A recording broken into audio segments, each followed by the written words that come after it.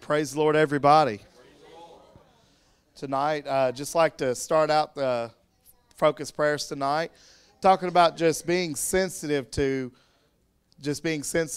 God and what He has for us. We can get busy in our day-to-day world today. It's easy to do it. We have things like radios take our time, phones take our time, televisions take our time, jobs take our time. A lot of things try to take our time, and it's hard for us sometimes to get focused in and make sure that we are listening to that still, quiet voice that is God's. And just tonight, before we just get into prayer, I would like for us just to focus on that. Let's focus on getting all of the things that's in our mind from today, maybe last week, this week, whatever's going on in your mind. Try to clear it out and let God have His way tonight. Let's pray that we're sensitive to His will, to His calling, and what He has planned for us in this service tonight. If we could stand, let's all pray that God can help clear our minds and get us focused upon Him tonight. God, I thank You, Lord, for all that You do, Jesus.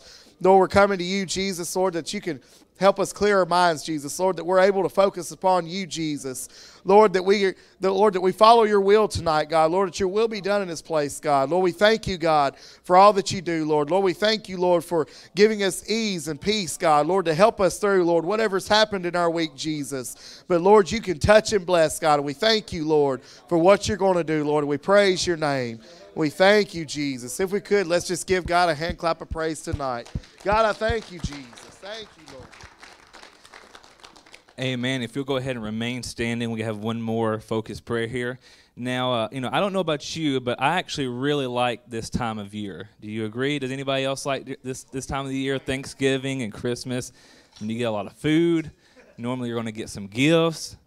You get this nice cold weather. Does anybody like that? No. It was like 60 degrees in our house last night. That was great. I love it cold. I kid you not. But it was cold. But, for some of us, it's also a really extremely stressful time of year because we have the rush of getting gifts, and we have to make sure we have enough money to buy everybody gifts. Then we have these family dinners. Then you have to see those family members at these dinners. But you get really caught up in all this stuff, and it's easy to become really, really stressful during this time of year. And it's kind of hard to enjoy. And before you know it, it's over. And then you're starting back at the first of the year again. But one thing in Philippians 4 and 6, it actually says, do not be anxious or worried about anything. Because you see, during this time of year, we have to make sure we keep our focus on what's really important. And that's Jesus coming to earth. And during these next few months, we're going to have time to spend with family, see people we haven't seen before. And so we need to make sure that during this time, while it may be stressful, while it may be easy to get caught up in all this stuff, we have to make sure we maintain the right focus on what's important.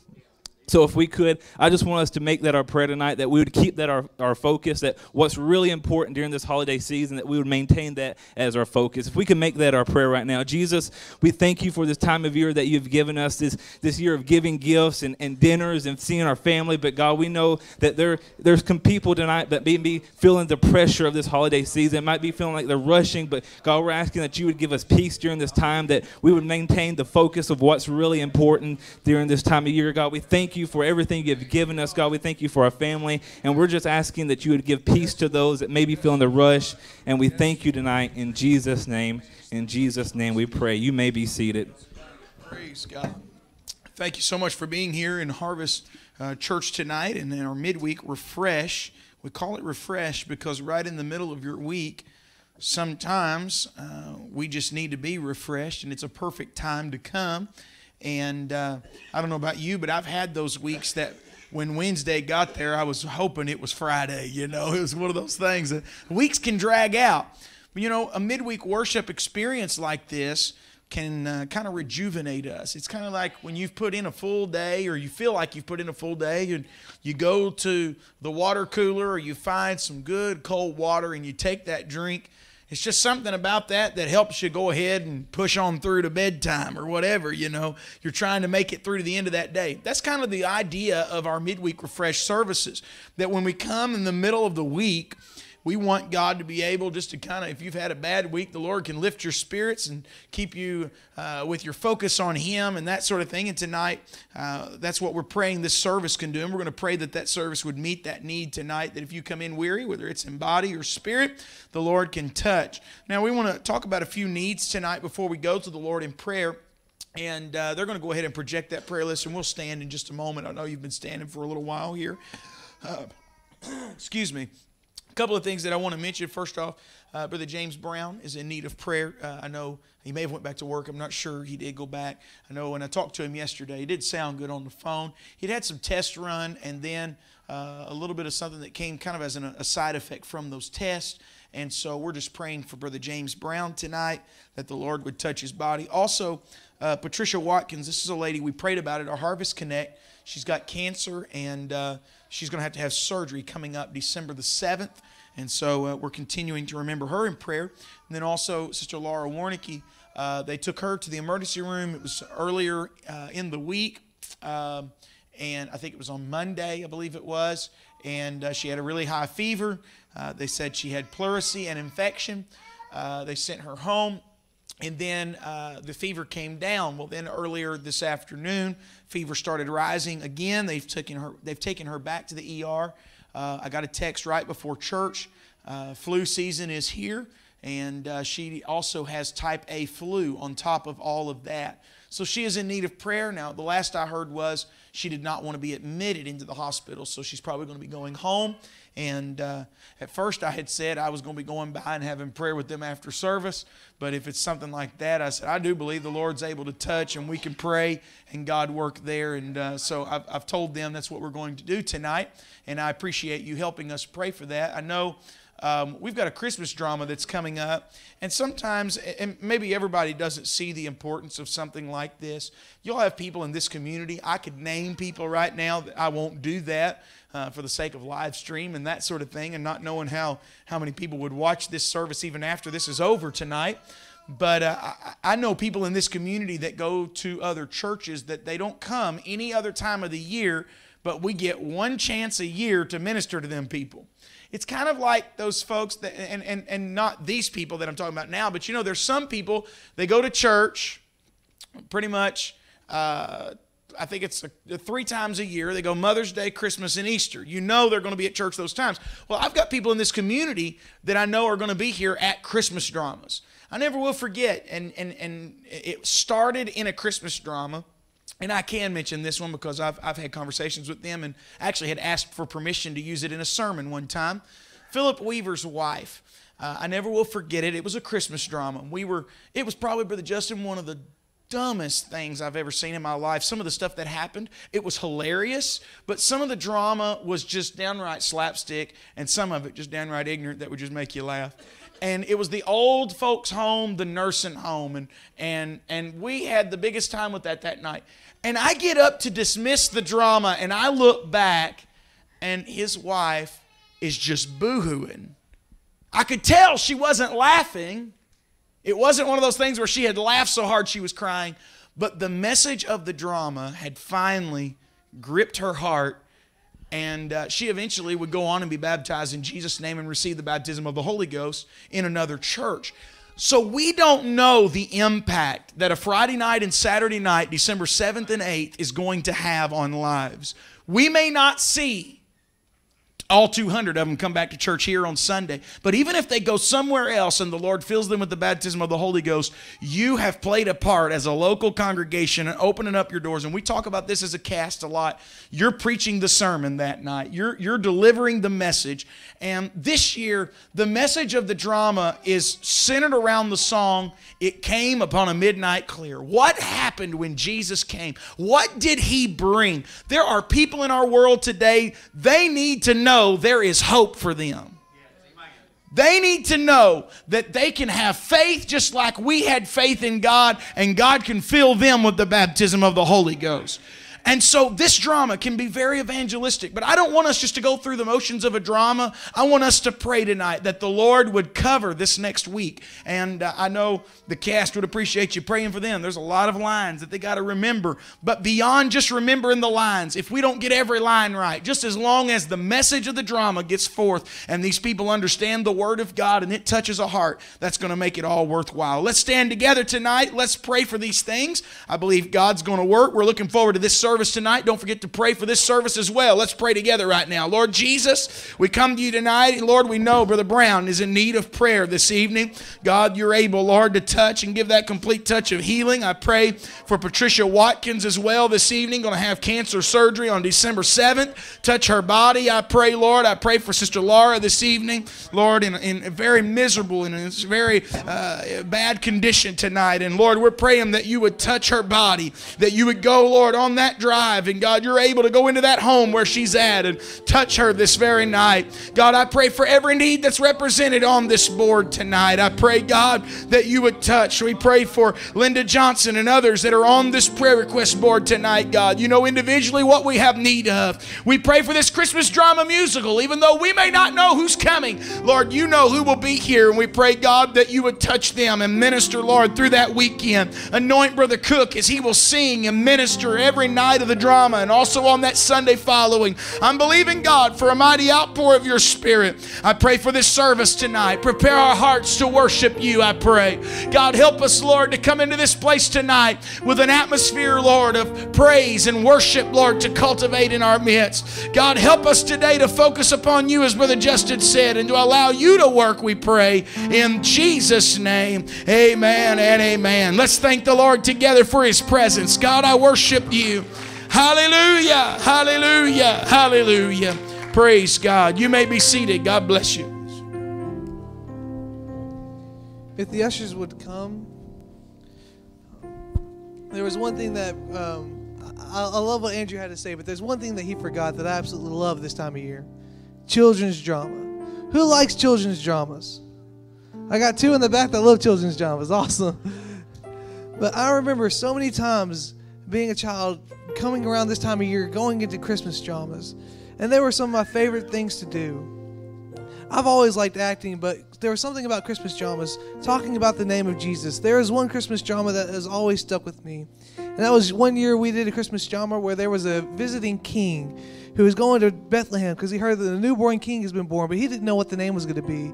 So throughout the whole entire play, he was trying to come up with names. What are they going to name this baby? And then we finally heard his name is Jesus. And he's going to be called Wonderful, Counselor, the Almighty God, the Prince of Peace, the Everlasting Father. You know, as a kid, we're teaching these kids back in the back, you know, that there's something about that name, Jesus. And when you give the Sunday school offering, you're not just giving so they can have materials, but you are giving so that the word can be instilled in their hearts. The Bible says to train up a child in the way that they should go, that when they are older, they will not depart from it. There's something powerful about God's word with children. Jesus loved children so much that he said, suffer the children to come unto me. So if we can go to the Lord in prayer tonight and ask him to bless the Sunday school offering tonight. Lord Jesus, we thank you for everything you've done, Lord Jesus. We thank you for the wonderful things you've taught us, Lord Jesus, whenever we were children, Lord God. The wonderful opportunities that we have, Lord God, to be in Sunday school classes, Lord Jesus.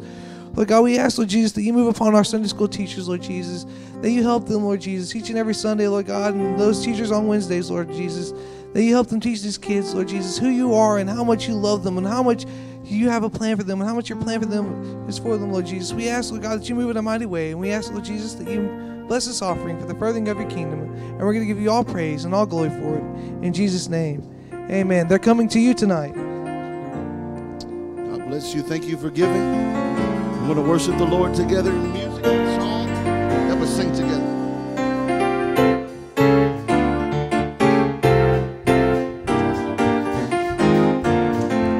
My heavenly home is bright and fair. Oh, I feel like traveling on. No pain nor death can enter there. Oh, I feel like traveling on. Oh, I feel like traveling on. Oh, I feel like traveling on. My heavenly home is bright and fair. Oh, I feel the glittering towers, the sun outside. Oh, I feel like traveling on. The heavenly mansion will be mine. Oh, I feel like traveling on. I feel like traveling on. Oh, I feel like traveling on. My heavenly home is bright and fair. Oh, I feel like traveling on. Let others seek a home below. Oh, but I feel like traveling home. Which flames devour or waves overflow. Oh, I feel like traveling on.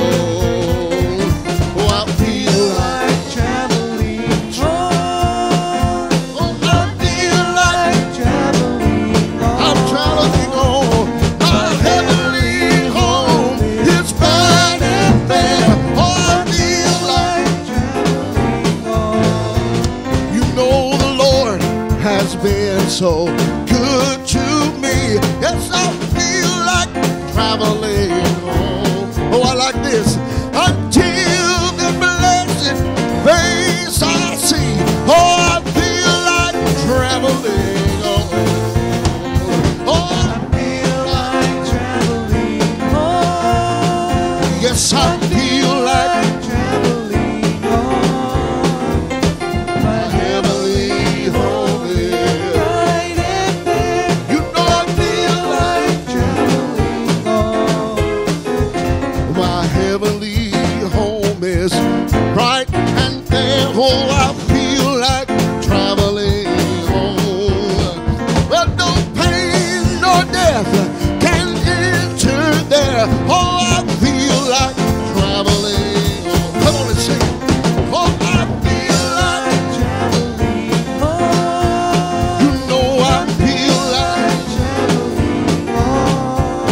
My heavenly home is bright and fair. I feel like traveling home. Just one more time. Well, the Lord has been so, He's so good to me. Oh, I feel like. How many made up your mind you're going to make it all the way until that blessed face I see? Well, I feel like traveling on. Oh, I feel like traveling home. Oh, I feel like traveling home. My heavenly home is bright and fair. You know I feel like my heavenly home. My heavenly home is bright and fair. Oh, I feel like traveling home. Just one more time. My heavenly home is bright and fair. Oh, I feel like traveling home.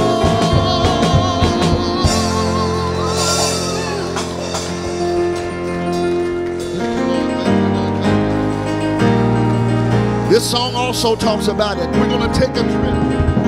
Well, I have good news to bring. Oh, but that is why I sing. All my joy with you I'm gonna share. I'm gonna take a trip in that good old gospel ship and go sailing through the air. I'm gonna take a trip in the good old gospel ship. Oh, I'm going far beyond the stars. I'm gonna shout and sing until the heavens ring. What a meaning this world goodbye. Oh, I can scarcely wait. I know I'll not be late, for I spend my time in prayer. And when my ship comes in, I'm gonna leave this world of sin and go sailing through the air. Well, I'm gonna take a trip in the good old gospel ship. I'm going far beyond the sky. I'm gonna shout and sing until the heavens ring. Oh, when I'm bidding this world. Well, if you're ashamed of me, no cause to be, for with Christ I am the name. If too much ought to find, you'll surely be left behind while I go sailing through the air. I'm gonna take a trip in the good old gospel ship. I'm going far beyond the sky. I'm gonna shout and sing until the heavens ring. When I'm in this world, I'm gonna take a trip. I'm gonna take a trip in the good old gospel ship. I'm going far beyond the sky. Oh, I'm gonna shout and sing until the heavens ring. While I'm bidding this world goodbye. I have good news to bring, and that is why I sing all my joy. With you, I'm gonna share. I gotta tell you, I'm gonna take a trip in the good old gospel ship, and I'm going sailing through the air. I'm gonna take a trip in the good old gospel ship. I'm going far beyond the sky. Oh, I'm gonna shout and sing until the heavens ring. When I'm in this world, when I'm in, when I'm in this world, when I'm in, when I'm in this world. I wish somebody praise it. How we looking forward to that great day.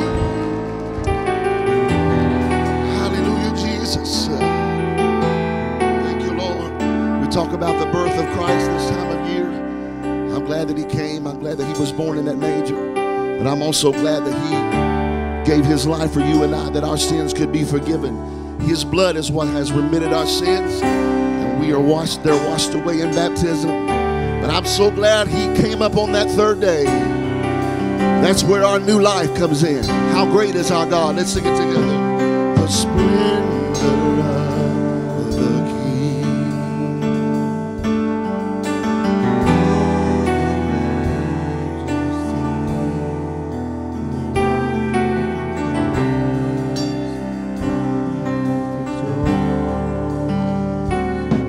He wraps himself in light.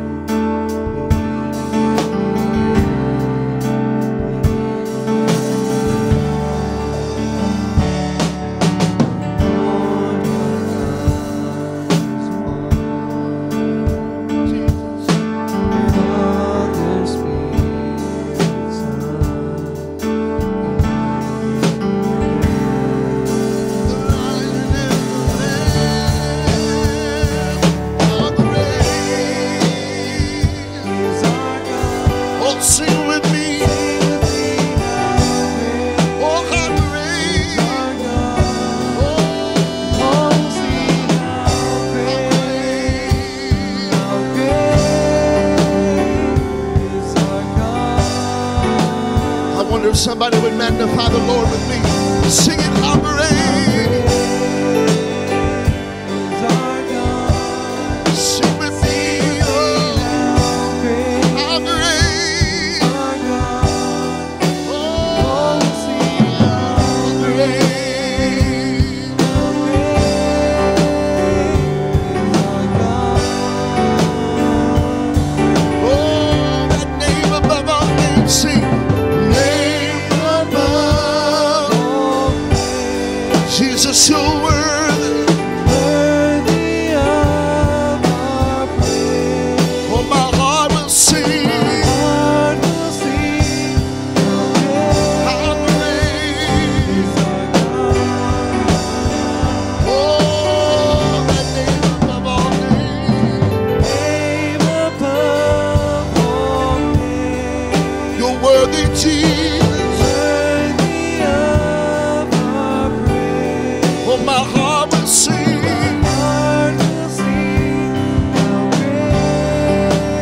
loves the praises of his people tonight.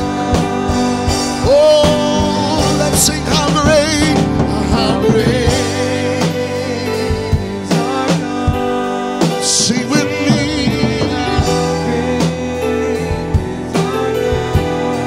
Oh, my heart will sing how great, how great, how great. Oh, name above our name, name above all names. Do you feel like he's worthy? Would you sing it with us right now?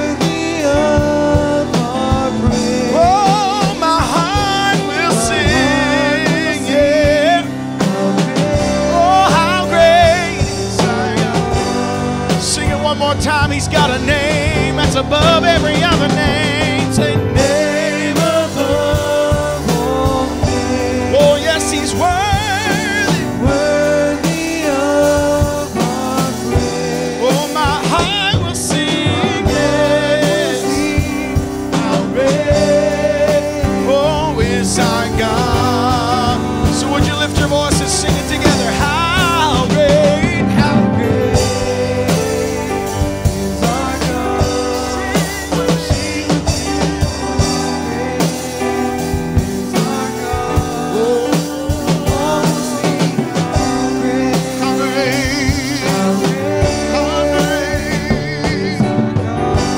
One more time, would you lift your voice together? Sing, how great, how great. Oh yes, you're great and greatly of our praise today, Jesus. You're worthy, Jesus.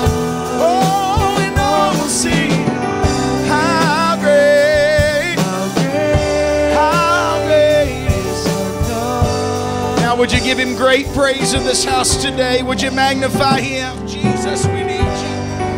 God, I thank you for your goodness to us, Lord. You are great and greatly to be praised, oh God. Hallelujah, hallelujah. Praise God, praise God, praise God. We serve a great God, great in what we would look at as size, but also great in how good he's been to us. Amen, amen. You may be seated tonight. Thank you for your worship in the house of the Lord. If you need one of those handouts to go along with the lesson, if you would just raise your hand. Brother Amos is going to help us there. It looks like Danny, and we've got some also on this side that Bivens is as well.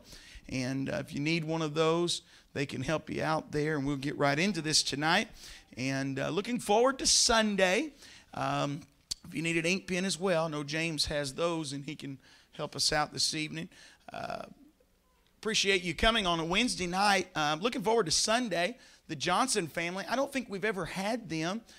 They are, at first I thought he said Ethiopia, but he told me when he got here, maybe we was originally supposed to have some people from Ethiopia, but he was telling me, he said, you know, Pastor, he said, we're normally in Africa, and this cold weather's about to kill us, he said. So I cranked the heat up a little bit more for them, Sister Jeanette. It's roasting in my office right now, so I don't sit in there. I sit out here and study. So, but yeah, they're enjoying the amenities of some heat, because they don't take this cold weather. Over in Africa, it don't get this cold. It just don't do it. It don't matter if it's winter or summer, it don't get this cold. So they are in, oh my, I can't remember where he said they were tonight.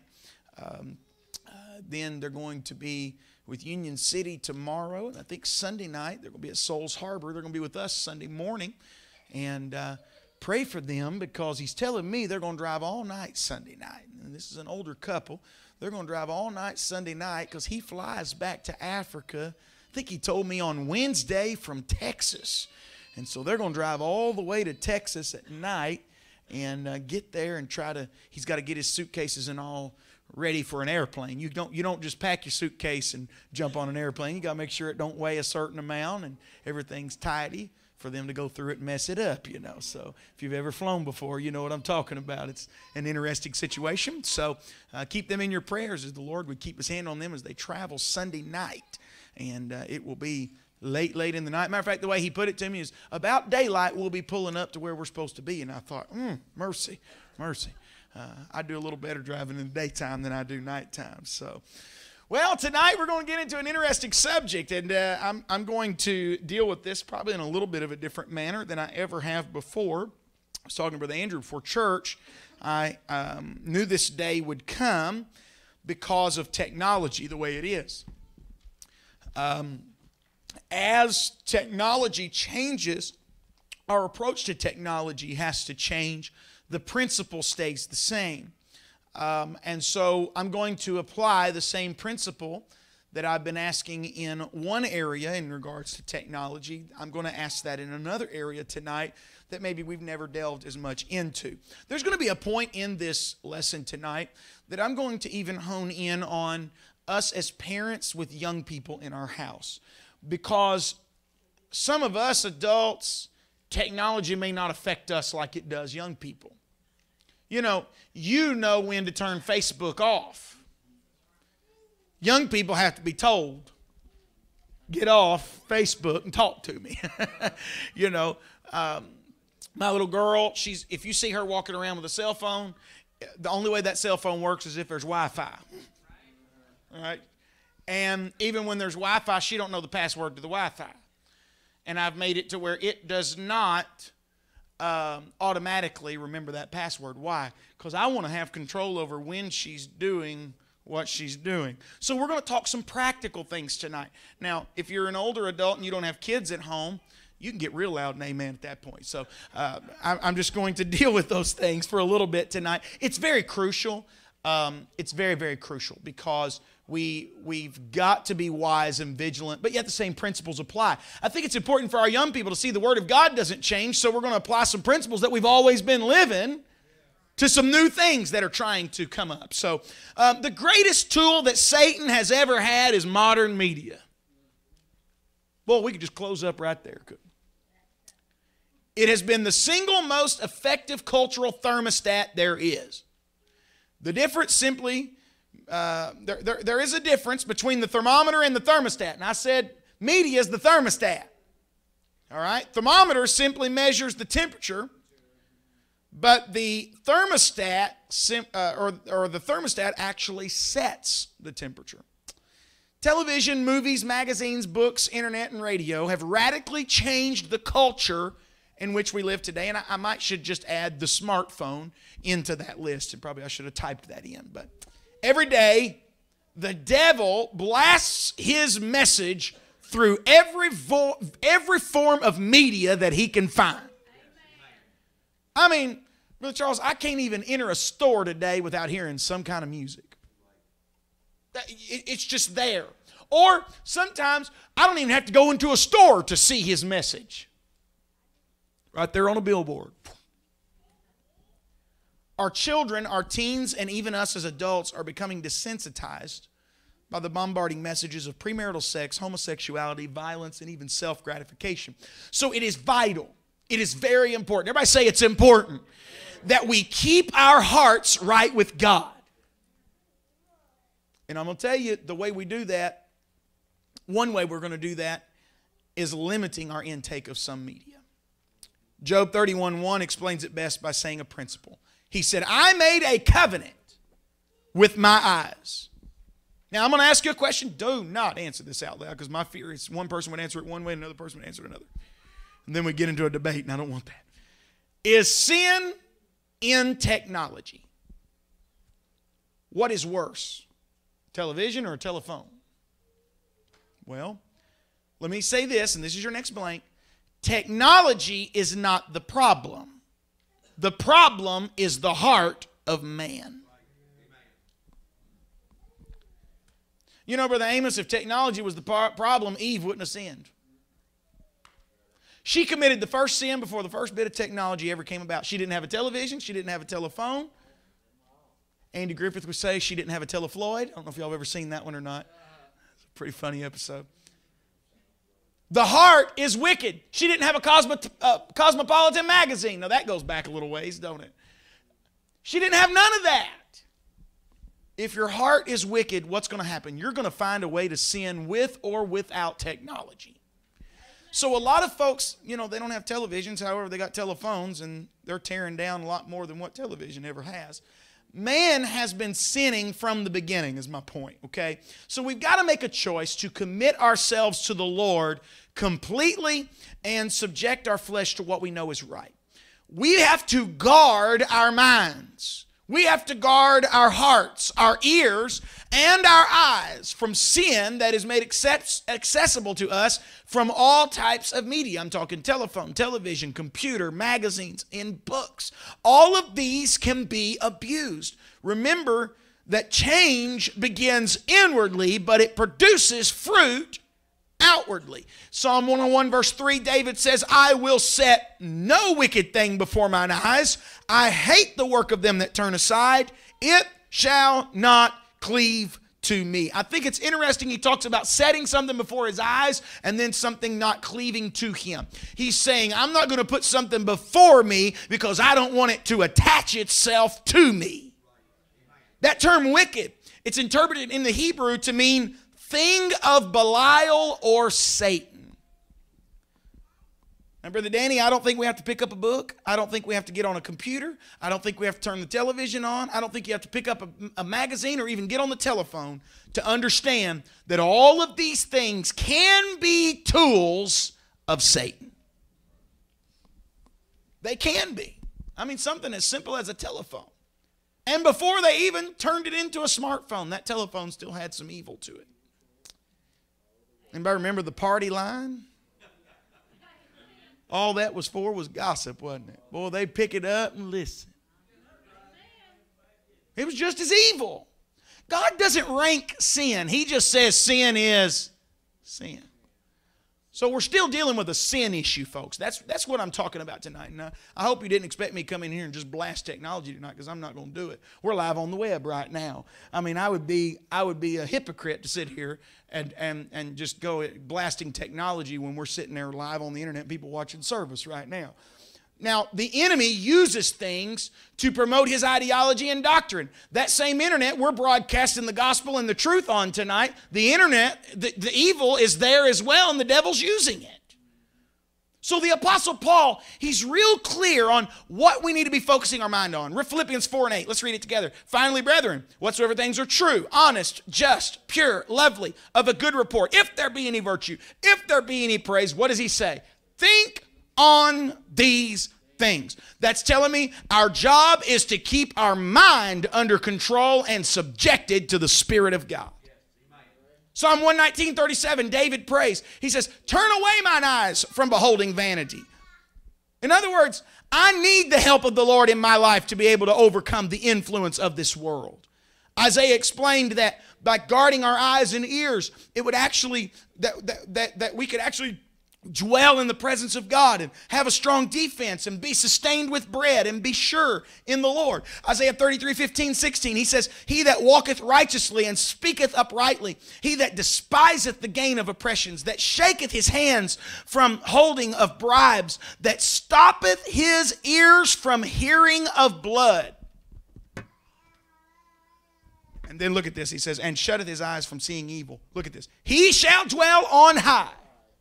His place of defense shall be the munitions of rocks. Bread shall be given him. His waters shall be sure. What this is doing, here's your next blank. This scripture indicates that we make the choice to participate in or to abstain from these evils. Now, there's a lot of media outlets that we could participate in, and perhaps certain media outlets would not be sin.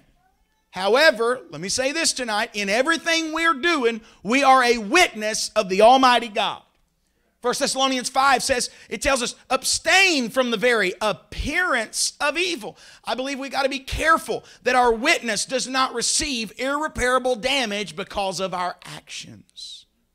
So the condition of the inside, or we've talked about the inward man, is reflected in our outward man. Now, I'm not reading these passages for sake of time tonight because I have a lot of material to cover.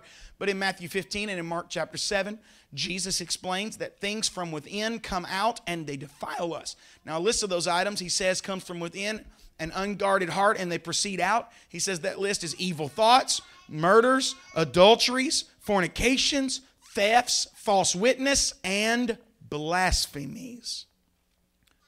Man, that's like reading the latest movie script from Hollywood, isn't it? We've got, boy, it just got quiet right there, didn't it? We've got to be wiser than a serpent and understand that all these things are simply tools for Satan to plant his ideology in the hearts and minds of men. Now, it wasn't too long ago, supposed to be an innocent children's film, and they was working this global warming garbage right into the middle of it. And you thought you was just feeding your kid a little simple, innocent film, and they was sliding a message in there that you didn't realize. Now, that's something that, global warming, I don't think you're going to go to hell thinking there's global warming. But what I'm saying is, if they'll do something with something as innocent as that, what are they doing with other stuff? I don't know if y'all heard about it. I didn't see it. Obviously, I don't have it and I don't watch it. But apparently the Thanksgiving parade was completely different this year. And something happened right in front of kids that were watching that parade, where two people of the same sex would embrace right in front of everybody, and it was supposed to just be normal and nobody say anything about it. This is the kind of stuff that's supposed to be a family thing. But we're sliding messages in, and our kids are not stupid. They're picking up on it. And if the enemy can get a person full of these sinful ideas, then that person eventually is going to produce those ideas outwardly. Proverbs 23:7 confirms that as a man thinketh in his heart, so is he. So the world understands the power of what we see. That's why we have sayings like, the eyes are the windows of the soul, or a picture is worth 1,000 words. We can see the power of what we see in the coverage of World War I and II in the Gulf and Iraqi wars.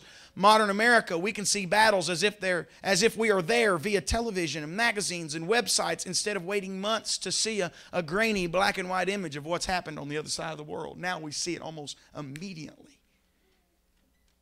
We are bombarded every day with images, and we got to make sure we're following Paul's advice.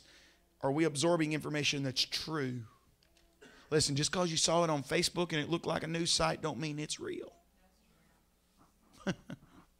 Wait till election time comes back around. You'll understand what I'm talking about. Some of that stuff that even got told on the opposite side, it was crazy. It wasn't real. We got to make sure we're reading stuff that's true, that's honest, that is pure, lovely, and of a good report. So this applies to social media as well as anything else that we do. Let's take a look at the history of radio, television, and movies. These were created with good intentions, improving communications. They were intended to bring people from all over the world closer together by being able to communicate faster and clearer. Example, radio was used to tell America Japan had just bombed Pearl Harbor. Television was the first to send images of a man walking on the moon.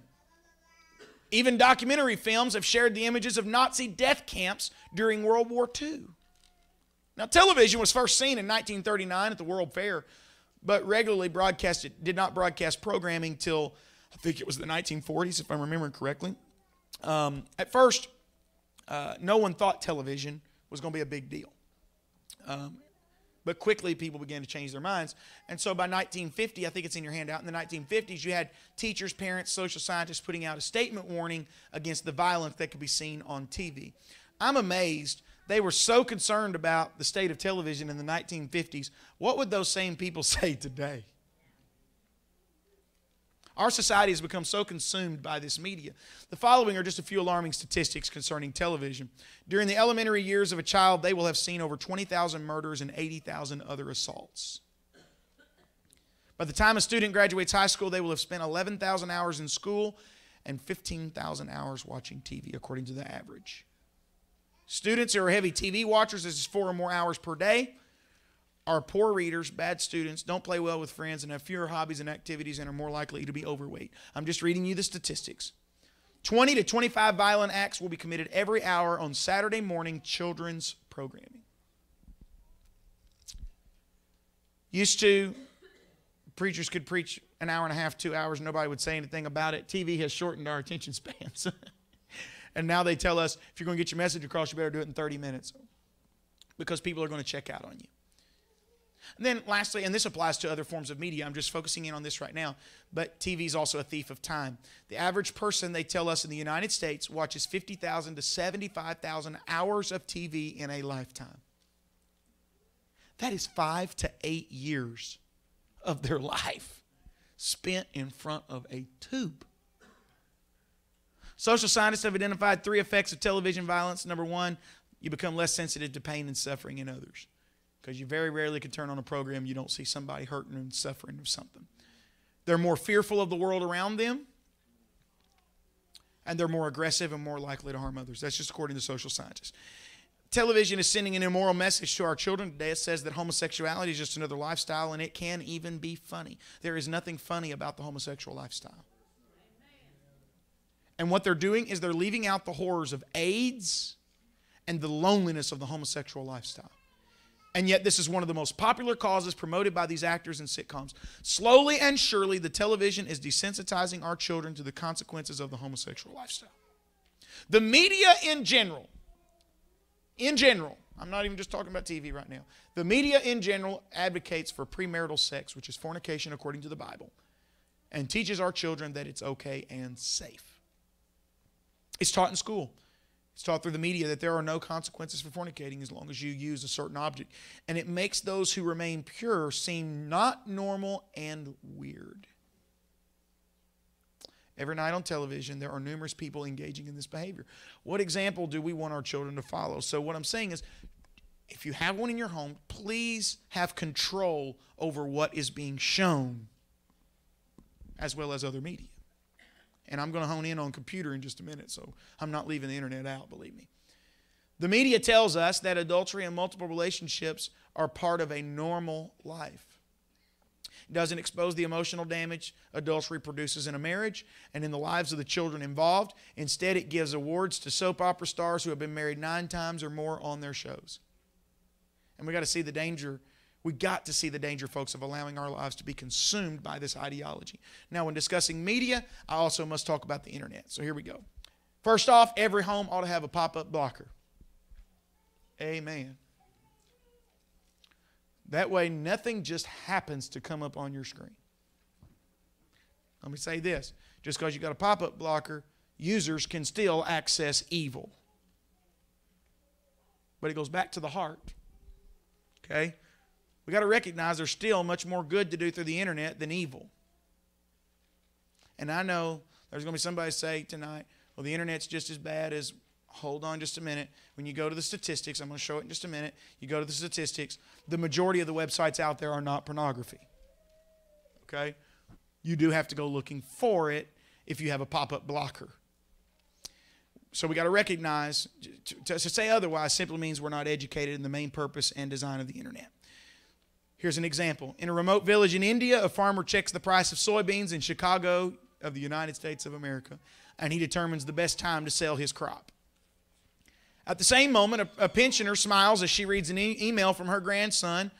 A traveler sees the weather forecast at his destination, and a mother finds helpful material for her child's homework because she's worked all day, and Brother Andrew and them have already closed the library, but they have an internet at home, and they can still do their son's homework even though the library is closed. All of this that I just described to you happens because the internet is available. An estimated 600 million people connect worldwide. The internet revolution has transformed the way the world communicates and does business. Increasingly, students use it to replace the library as a primary source of news and research. And now the libraries have learned if we're going to stay in business, we've got to put computers in the lobbies of the library and hire Brother Andrew to come when people don't know how to use them. So basically, the libraries are adapting now. I'm not saying people don't check out books, but here's what Dr. Deanna L. Tish, she's director of study involving college seniors in the United States. She said, in a nutshell, these students are virtually 100% connected. Yes, the internet is a valuable tool in our modern society. It's a powerful tool. And generally, the more powerful a tool is, the more dangerous it can be. I was hoping Brother Edward would be here tonight. I know he's had to work over this evening. He's having a hard time getting in. Sister Annette was sick. But he could even testify to the fact a gas-powered chainsaw, and anybody in this room probably would know this, but a gas-powered chainsaw is going to accomplish a whole lot more, a whole lot quicker than one of the old-fashioned hand saws. It's more powerful. It can also be more dangerous. So let's apply this. I'm talking principles tonight. We're getting very practical. The internet is very powerful and useful, but you better be careful, because it also brings danger. And there are concerns about these dangers that has caused more than 40 member nations of the Council of Europe to draft an international treaty that is aimed at the protection of society against cyber crime. Why is all the concern? What are some of the dangers that are particularly concerning to Christians? Should they cause you to avoid using the internet? What guidance does the Bible provide? Hopefully I can give you something here. Centuries ago, the Bible warned of dangers that were posed by evil men, and they were described as masters at evil ideas and scheming to do bad, according to Proverbs 24:8. The prophet Jeremiah described them as wicked men whose houses are full of deception. Like bird catchers, Jeremiah said they set a trap to catch men and gain riches. So technology has provided modern day wicked men with deceptive traps of new dimensions. So I want you to consider some schemes that can present grave dangers for Christians. Obviously, the obvious one, internet pornography. It has become a $2.5 billion a year industry. The number of pornographic web pages has grown at the explosive rate of nearly 1,800% over the last 5 years. It still does not come close to the good websites that are out there, but it is growing. Like wicked men in Bible times, pornographers frequently employ or use deception. So it's estimated that as part of an aggressive effort to attract new customers, some 2 billion pornographic emails are sent every day. You don't even have to go on the World Wide Web to get pornographic stuff. Now, thank God for spam folders that are automatically installed that I don't even go through that. I look and see it, like it'll tell you where it's from without even clicking it and opening it. If I don't know who it's from and they didn't tell me, hey, Pastor, or somebody calls me and say, hey, I'm with such and such, and I don't know you, but I'm sending you an ad of something that might help you with the church. If I don't get that call, I don't open the email. Why? Because now, just like you're annoyed with telemarketers, I get annoyed with all this trash spam email that's trying to come through. Don't open it. They've already got a blocker and everything already installed on your computer. Use it. So opening one of these will lodge a barrage of immoral images that you cannot stop without turning the computer physically off. Requests can be removed from the mailing list, but you know what that does? Sometimes that's like shooting a bunch of bullets out, and it causes more emails to come. A bird catcher carefully places seed along a path. The unsuspecting bird pecks at one tasty seed after another until snap, the trap is sprung. Similarly, curiosity leads some people to nibble at sexually stimulating imagery. Well, it ain't pornography. Well, hold on. Where's it leading you? The viewers hope nobody's watching. They find it arousing. Some return to exciting and powerful imagery with increasing frequency. Shame and guilt plague them. And in time, what was once just a nibble has now become the ordinary addiction. And for those that are inclined to view pornography, the internet is like fertilizer that causes desires rapidly to grow into what James would say is sinful actions. And eventually, these individuals develop a dark side. Oh, they learn to act normal in public, but they got to get their fix. So they got a dark side. Dr. Victor Klein said their core is antisocial lust, and it's devoid of values. So after we assess the dangers, some people have concluded, well, it's just better for me not to have internet altogether. I'm not telling you not to have internet. I'm not telling you not to have TV. I'm telling you, you need to make a covenant with your eyes and put some practical things in place and say, I'm not going to allow these kind of things to happen in my home. Now, if you're going to allow kids to be on the internet, it's your call, but I would recommend that you know at all times what they're doing, because it's so easy for them to hide and delete cookies. You say, well, I can go on there afterwards. You can, but will you really go to the trouble of calling your internet provider and asking for that printout? It must be acknowledged that only a small percentage of sites on the internet pose a danger, most users have not experienced serious problems. Thankfully, the Scriptures provide guidance to safeguard us from danger. We're encouraged. You need to acquire knowledge, you need to get wisdom, and you need a thinking ability. And these qualities will keep guard over us to deliver us from the bad way, is what Proverbs says. But wisdom itself, from where does it come? Asked God's ancient servant Job. What was his answer? The Lord said, the fear of the Lord, that is wisdom. In other words, don't go on a website that you would not go on if the Lord wasn't sitting there beside you. Don't watch a TV program if you wouldn't invite Jesus Christ to come over and sit on the edge of the couch and eat popcorn with you and watch the film. It's that simple. We try to make this so hard. The fear of the Lord, you know what that means? Hating bad. It's the basis of developing godly attributes. Love and reverence God, along with a healthy respect for His power and authority, results in our hating and avoiding the bad things He hates. So users of the internet, please be aware of the dangers. Be resolved to keep God's commandments and avoid flirting with trouble. Then if internet dangers confront you, you will wisely flee from them. So this is the part I said I was going to talk to some parents real quick. There are 6 dangers of the internet for youth. I've said already pornography. I'm not going to spend a long time there. Warping minds. I've gave you a paragraph. We do have a problem with pornography in America. And in our nation alone, I've got you 4 statistics real quick. More than 1 in 8 web searches are for erotic content today.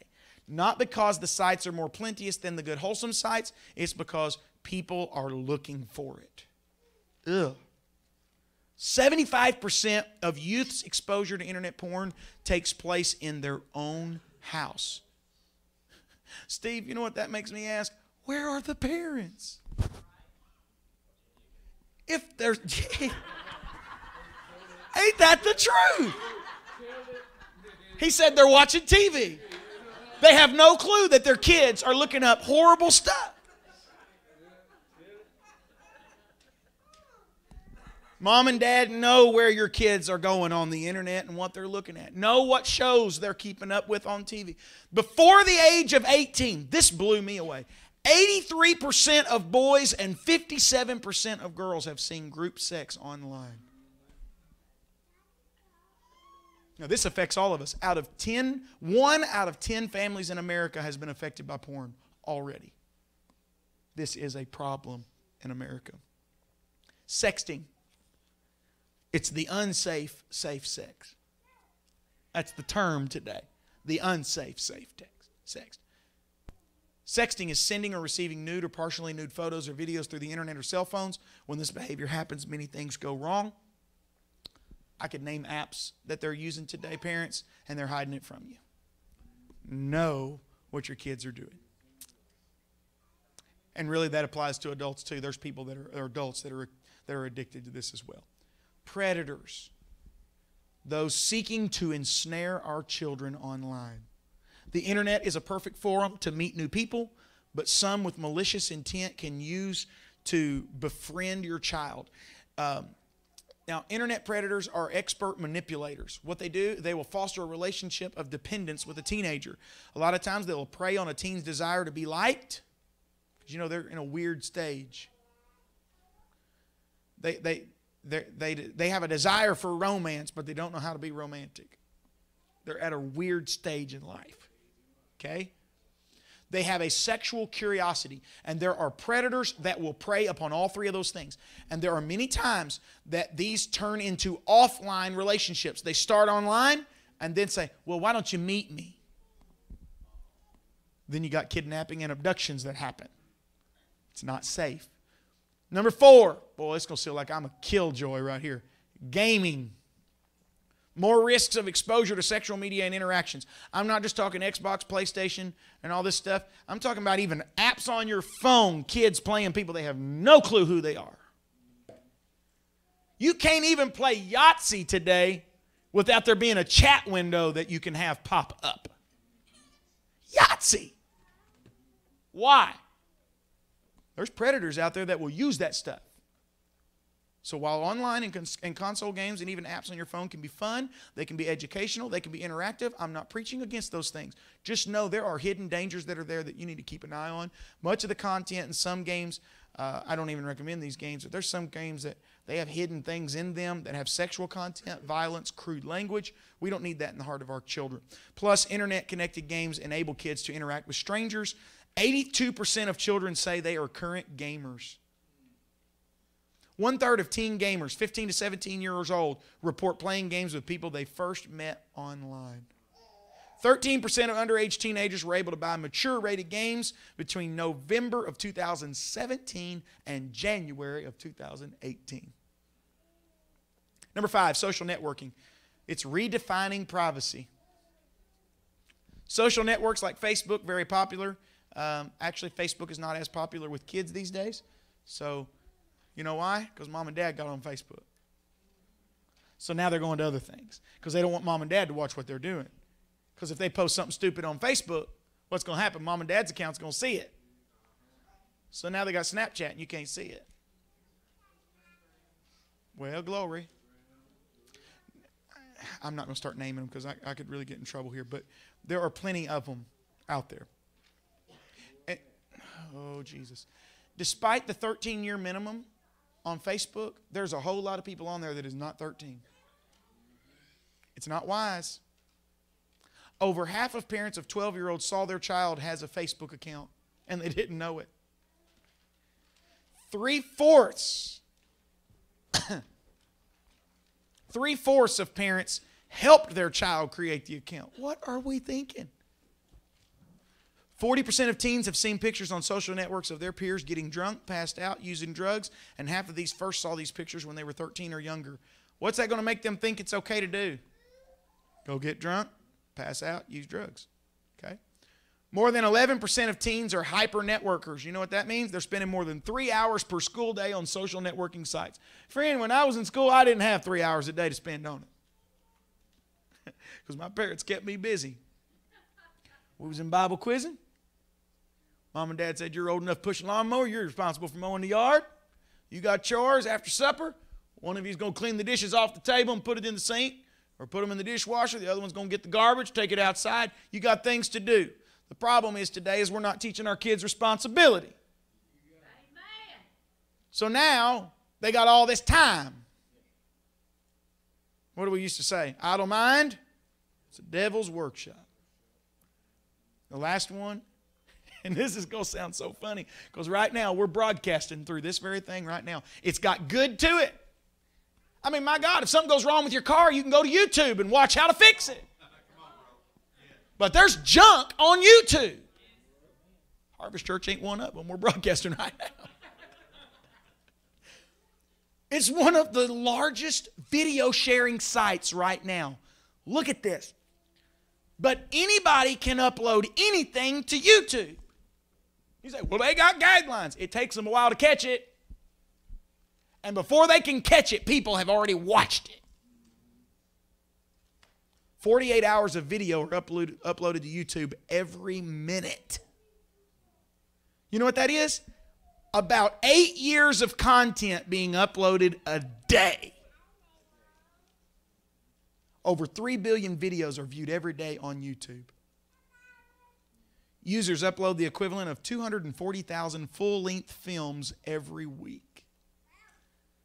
So why do I say all that? The key to all media is the heart.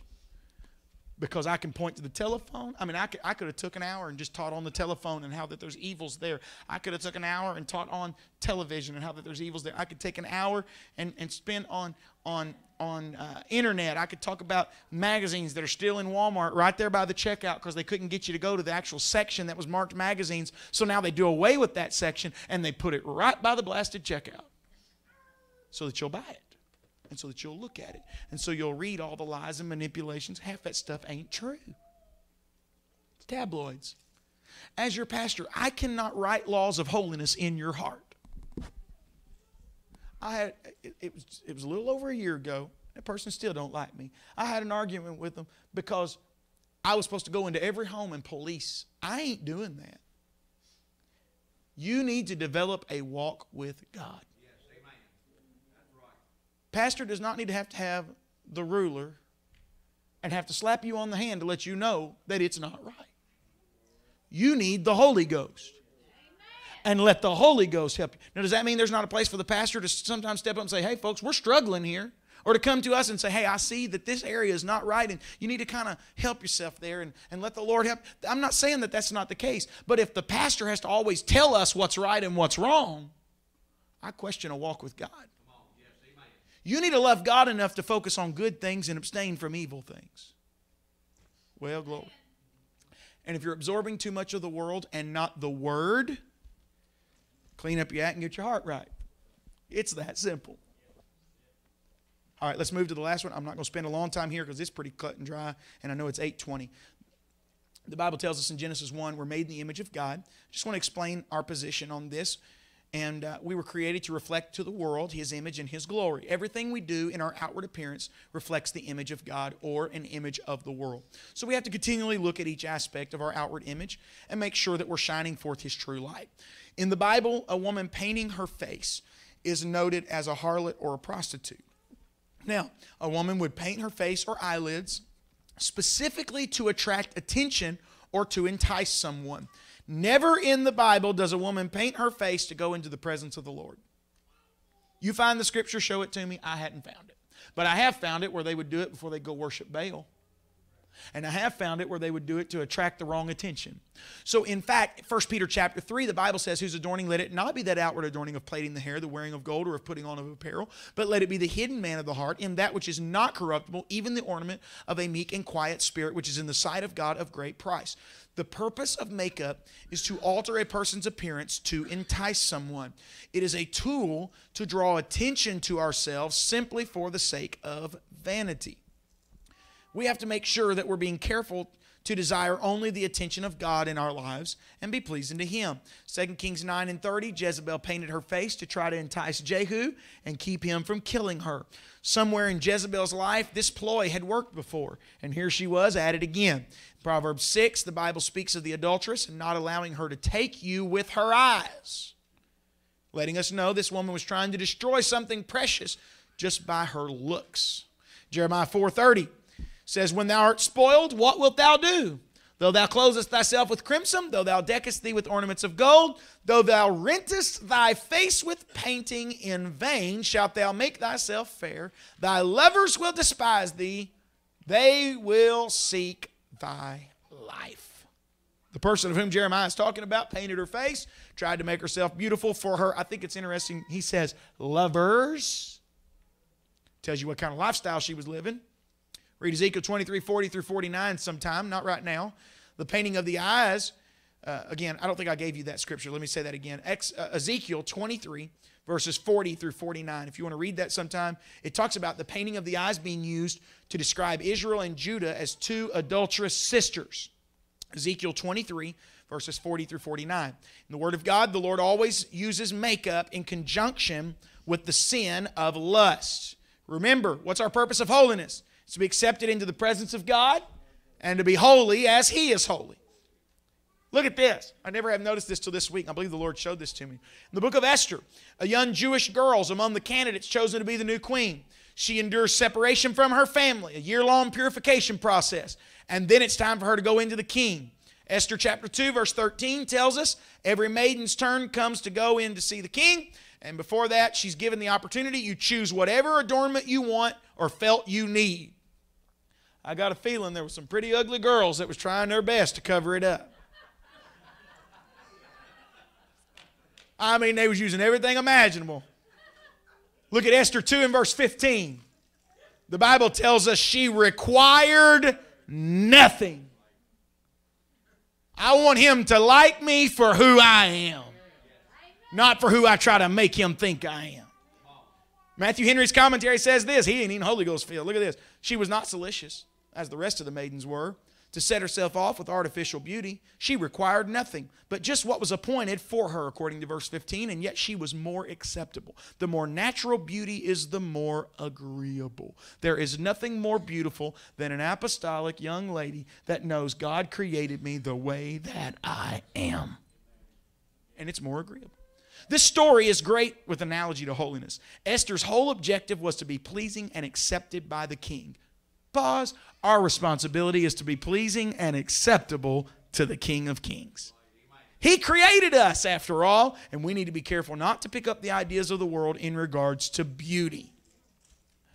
And folks, that even goes, let me just sidetrack here just a second. That even goes, don't buy that girl really is as skinny as she looks on the front of that magazine. There are computer programs that make them look like that. And we got girls today that are anorexic. They're not eating. They're trying to lose so much weight that they look sick. We've even got guys doing it. I'm not against losing weight and looking good, but at some point it don't look good anymore. You look sick. I go back, Brother Charles, and I look at some of my photos. I wasn't doing it on purpose. I had such a high metabolism, and marriage finally started agreeing with me and helping me. I looked pitiful when I first got married. My face was sunk in. Thanks to my wife's good cooking and fried okra, I don't look that way no more, you know.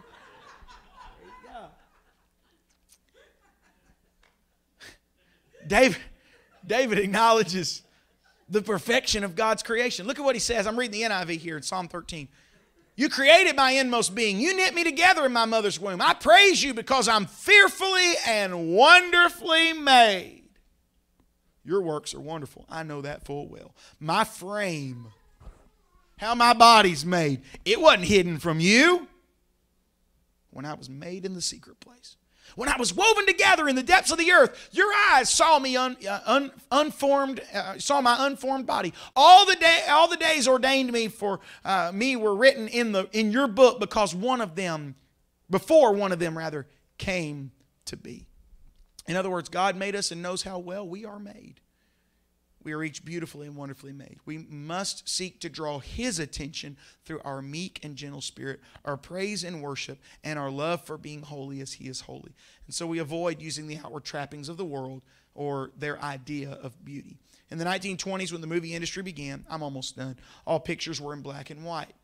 So to be able to make the actresses and actors' faces stand out, they had to apply enormous amounts of makeup. One actress in particular was famous for introducing the practice of wearing makeup off the set and into public. Her name was Theda Bara, and her nickname was Vampire. You can't make this up now, I'm telling you. She was given this name not as it relates to the story of Dracula, okay, don't go that far, but because she was said to seduce and destroy men on the screen. Movie theaters were packed each night to watch her vamp another young man. She influenced women of that day to throw moral caution to the wind, paint their faces with extreme makeup, go out on the town for a night of vamping. So any Christian should be able to understand we don't want that kind of influence to follow. We ought to reflect the morals of Christ and not the world. So the original use of makeup dates all the way back to the Egyptian times. A heavy, dark makeup called kohl. I'm not preaching against kohls. It's spelled the same way, K-O-H-L. It was used to outline the tops and the bottoms of the eyelids. Any woman was made up in this manner. It signaled to men that she was a prostitute and was available. In the Bible, Egypt is a typology of the world and sin and slavery. So after experiencing God's freedom, why would anybody want to remain in bondage to the world and sin and be a slave to the world? God separates us to be His witness and His people, just as He did the children of Israel. So I'm trying to help us to see that there is a spirit behind it that wasn't from God. It indicated a spirit of lust and adultery according to the Word of God.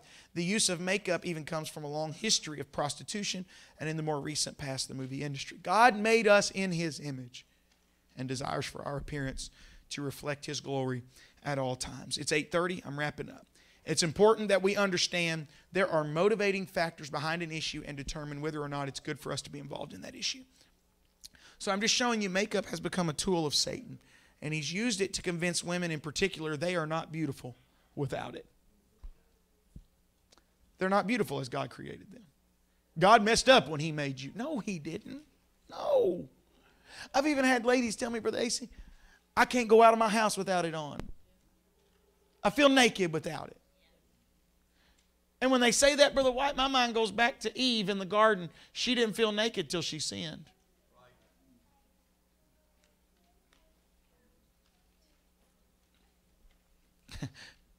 They'll go to Walmart in their pajamas, but they got to have that makeup on. My Lord. That's the situation in our world today. Here's your last blank. You've been waiting on this one all night long. Here we go. We got to be careful not to fall into this trap of worldly ideology. So we want our appearance to reflect the glory of God. Need a little extra shine? Let the Holy Ghost shine. What you'll find is there's a smile that is unlike anything else when the Spirit of God comes in. You can't fake that. I've had people tell me they got the Holy Ghost, and I would never tell them no. I never do that. Now, I never tell somebody they got it either. I never tell somebody they got the Holy Ghost. I never tell them they didn't get it. I let them tell me. And if they tell me they got it, then I keep praying. If I don't believe it, I say, Lord, please, Lord, eventually let them get it, you know. I think if they're sincere, they will. They'll get the Holy Ghost, seeking it. But you can't fake the effects that the Holy Ghost has. And it'll start showing in other areas. As we grow in God, we allow Him to lead and guide us. Stand together tonight. Appreciate you being here on Wednesday night. We want to close this out tonight and just asking the Lord to let His glory shine through us. Because the Bible says how that people are going to know that we're His children. They're going to see our good works. Our good works. Look at your neighbor and tell him, say, that means you too. We ought to all leave here doing good things. Yeah. But you know what? He says you'll see your good works, but who are they going to glorify? The Father. Well, why are they glorifying Him? Because they see the glory of God through what good you're doing. I believe, and we're going to do some things in 2019. I was talking to Brother Donnie about it because he was working on the calendar and directory and all that, and I've got all that sent to him, and we're trying to get that ready for you by Christmas Sunday this year. I think that's the earliest I've gotten that out, if we can get it done. And he'll do his part. He'll be waiting on the printer. But I was talking to him about what we were planning to do this next year, and he's standing there talking. He said, Pastor, I got chill bumps just standing here talking to you. I'm excited about it. I said, you know, as we begin to do good things in our community, people's perception of church and the people of God will change. For too long, they viewed us as people that can't have fun and only concerned about what happens right here. But when we start lending a hand to our community and we say, hey, here's what we can do to help you. But you know what? What we're doing to help you is only temporary, but what God can do for you will be eternal. What little temporary joy you receive out of me handing you a bottle of water or helping you with the food or whatever, that's only temporary. You're going to get hungry again. But what did Jesus say to the woman at the well? This water, when you drink of this water, you shall never thirst again. There is an eternal satisfaction that when the glory of God comes in, when God begins to do something great in our lives, there is nothing that can compare to it. Let's ask the Lord to help us to show His glory. Lord Jesus, when we walk out of here, we don't want people just to look at us and say, well, they're good people. We want them to glorify You. And through our holiness, without holiness, no man shall see God. You say to be peaceable with all men and holiness. God, help us today to reflect Your glory. I want to live holy before You as You are holy, God. I want You to lead and direct me. I want to be who You would have me to be, Jesus. And I thank You for the work You are doing. You're not done with me yet. God, I want to stay upon Your potter's wheel. I want You to keep molding me and fashioning me with Your hand today. In Jesus' name. Oh, let's give the Lord a hand clap of praise tonight. Let's worship together in closing. Hallelujah.